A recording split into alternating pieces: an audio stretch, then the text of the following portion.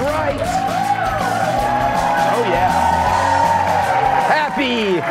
Happy Tuesday, everybody. I hope you missed me because I missed you. It was a long 4-day weekend, and I mean long. Anyway, so if there's anybody who knows anything about raising children, well, you know, it's Joe Biden. Look at that, huh? Now, there's someone who needs a puberty blocker in his 50s.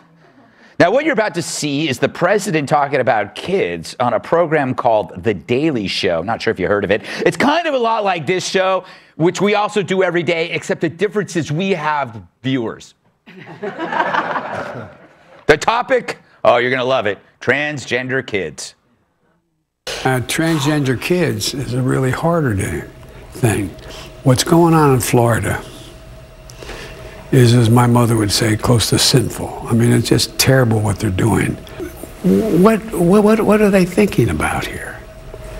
They're human beings. They love, they have feelings, they have inclinations that are, I mean, it just, to me, is, I don't know, it's cruel.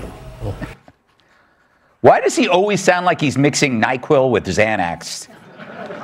Not that I would know. Either that or he rolled off a bassinet as a child. But anyway, if there's any president in history that belongs on the Comedy Channel, it's this one. Talk about a transition. He went from English to gibberish in mere seconds, the moment after he was elected.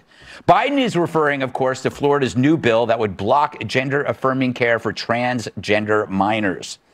That means no puberty blockers, cross-sex hormones, or surgical procedures for anyone under 18.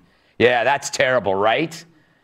So it's close to sinful what's happening in Florida, because in the dim recesses of Biden's mind, it's sinful to not irreversibly mutilate a confused child. Well, unless they're in the womb, of course. He actually wants to make it illegal to stand in the way of a surgeon castrating a little boy because he's been convinced he's actually a little girl by green-haired teachers with more piercings than a bait and tackle shop. But if a guy... Sorry, I just spit. But if a guy in an old van went around your neighborhood chopping up little kids, you'd want him thrown in jail. But now Biden appears to want to throw them a parade. In Joe's mind, kids who are too young to cross the road alone can somehow consent to surgery. But I guess for Joe, it's more girls' hair to sniff. He's right about one thing, though. Those children are human beings, and that's why so many Americans are so horrified about what's being done to them. How is this a winning message for the Democrats in 2024? It's not even a winning message for the Vikings in 700 AD. It's primitive and delusional, like when a monkey tries accounting. There's one, yeah, okay. And Biden is not done. Even if we let them turn Billy into Millie, the poor kid is still doomed. After all, Mother Nature let her wrath be seen over the last 2 years.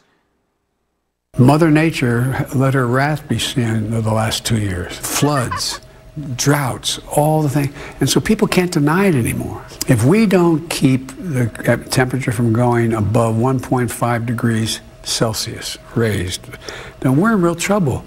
That whole generation is damned. I mean, that's not hyperbole. Not hyperbole. The whole generation is damned. That's exactly the definition of hyperbole, you old coot. So adorable. When he's not in power, he's adorable. When he's in power, scary as hell. And what a message of hope, right? I haven't seen an old man this pissed about temperature since Bernie Sanders got the heating bill for his second and third homes. Fortunately, Biden has a solution to our energy needs. I bet he was up in Massachusetts. For example, I was up in Massachusetts, one of the largest coal-producing electric facilities in the nation. Well, guess what? We hooked it up to wind technology. Yeah, windmills. Nobody knows more about producing wind than Joe. Just ask his day nurse.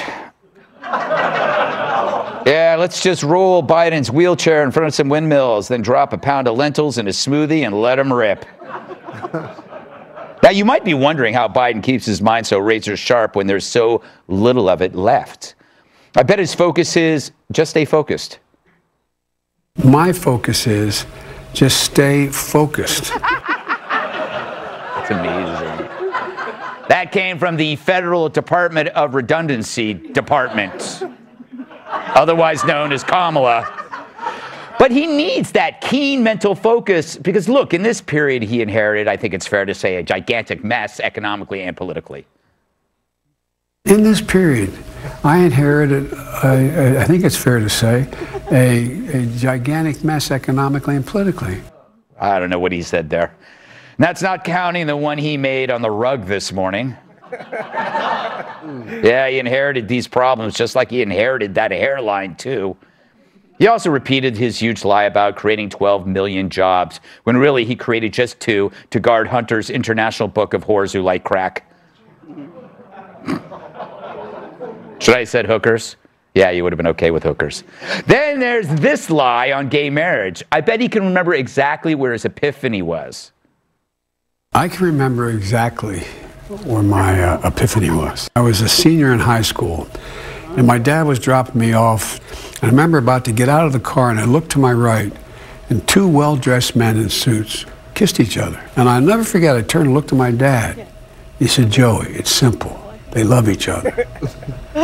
And those 2 men were Corn Pop and Babe Ruth. 2 men in well-dressed suits. This never happened. We can safely say that never happened. That was like he saw that in a commercial last week for a bank. Of course, he left out the part where he opposed gay marriage for 50 years of his career. A decade after that epiphany, he said gays in the military and government pose security risks to the country. And in the 90s, he voted for the Defense of Marriage Act. I guess maybe he was just anti-gay for pay. Of course, somebody got that. These well-dressed men over here. Of course, The Daily Show was able to score this fascinating interview because Cal Penn worked in the Obama administration as, and I need to take a deep breath here, the Associate Director of the White House Office of Public Engagement and Intergovernmental Affairs, which is a fancy way of saying, who the hell is this again? Kudos to Comedy Central for finding a host with less charisma than Chelsea Handler. I guess Al Gore was unavailable. But it makes sense. Biden was on The Daily Show, a doddering old fool who can't get the job done on a show that no one watches. Anything to add, Joe? No, look, come on. I said it before, I'll say it again. Look, this stuff never changes, all right? What's in the good book? What's the first words of the Bible? In the beginning. In the beginning. Excuse me. In the beginning. Beginning. Hold on a second. In the beginning. In the beginning. How the hell with it? Yes. Let's